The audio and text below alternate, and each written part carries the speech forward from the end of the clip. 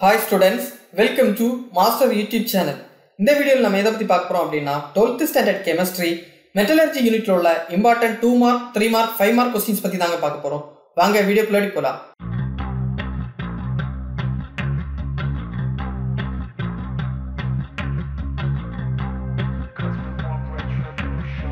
First 2 mark and 3 mark section. 2 mark and 3 mark section பொறுத்த வரைக்கும் ரொம்ப இம்பார்ட்டன்ட்டான questions அப்படினு பார்த்தாச்சுனா what is the difference between ores and minerals? Then write a short note on aluminothermic process. Then write a short note on Hall-Héroult process. Then explain cyanide leaching. Then limitations of Ellingham diagram. Then what is the role of sodium cyanide in froth flotation process? The R question 2 mark 3 mark கேட்கக்கூடிய ரொம்ப இம்பார்ட்டன்ட்டான questions. Next 5 mark questions ல உள்ள important questions பத்தி பாப்போம்.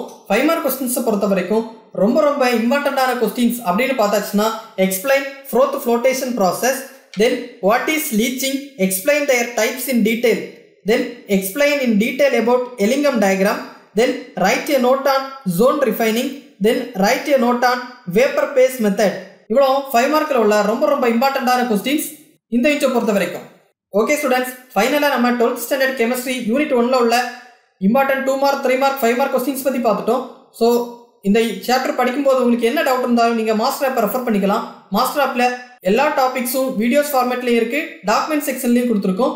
So தெளிவா படிங்க. இந்த questions உங்களுக்கு ஃபர்ஸ்ட் மந்த்லி டெஸ்ட்டுக்கு மட்டும் இல்லாம mid term test, quarterly exam, half yearly exam, annual exam வரைக்கும் ஹெல்ப் பண்ண போகுது. ஸோ நல்ல முறையில் படிங்க. இந்த கொஸ்டின்ஸ்க்கு மோஸ்ட் இம்பார்ட்டன்ஸ் கொடுத்து படிங்க. All the best.